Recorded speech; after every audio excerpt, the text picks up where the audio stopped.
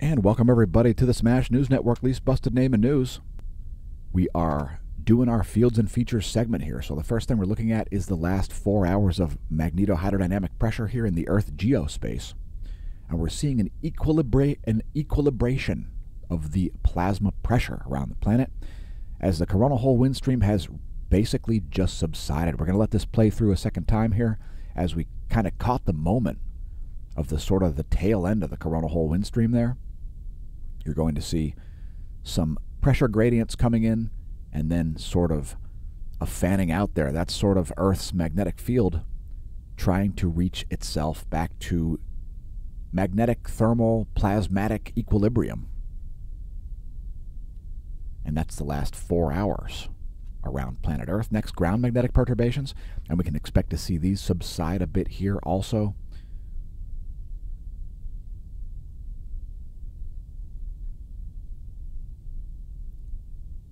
That's magnetic flux density in nanotesla. The last frame was in nanopascals. We'll let that play through there so we don't have to edit the video to get it onto your screen as quickly as possible. Now, since this data is not visible in archival form, at least not yet, we show it daily on the Daily Space Weather videos. We've been doing it over 4 years. And congratulations on realizing the channel exists. Next, your GOES magnetometers over the past 3 days.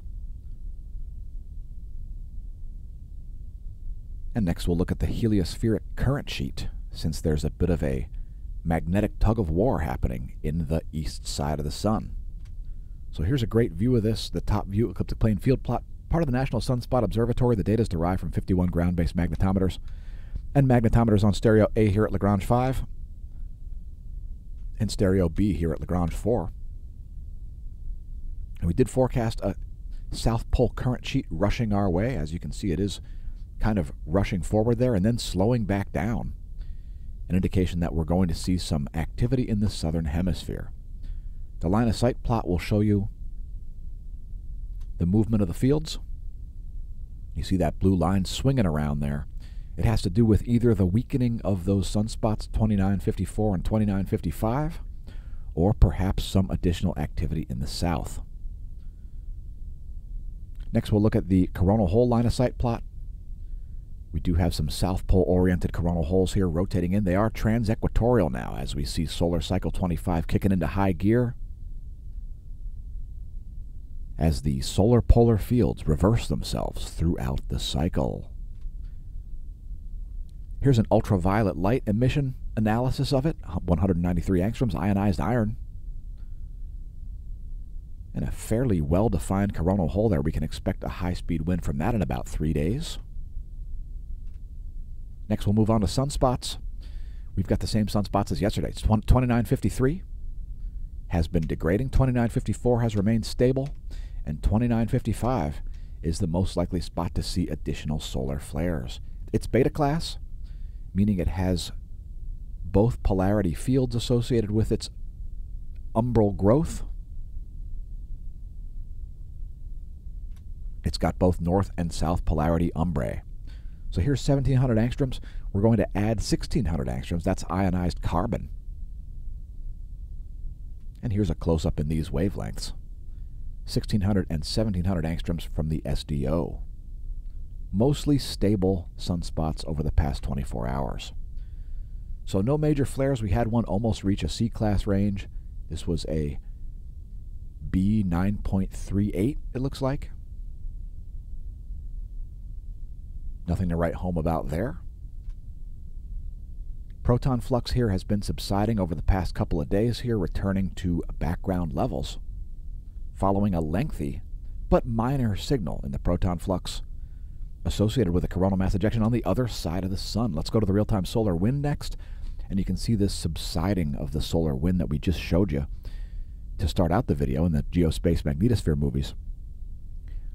And we've seen the solar wind speed drop down to about 450 kilometers per second now. Solar wind density only about 2 protons per cubic centimeter, so a very diffuse coronal hole wind stream. Slowly subsiding. Make sure you watch our bonus feature segment coming out after this for additional information about the space weather environment. So the KP index is at 1. That's a measurement of global geomagnetism. For you new viewers out there, each bar represents 3 hours. That's the planetary K index. And let's look at the planetary forecast.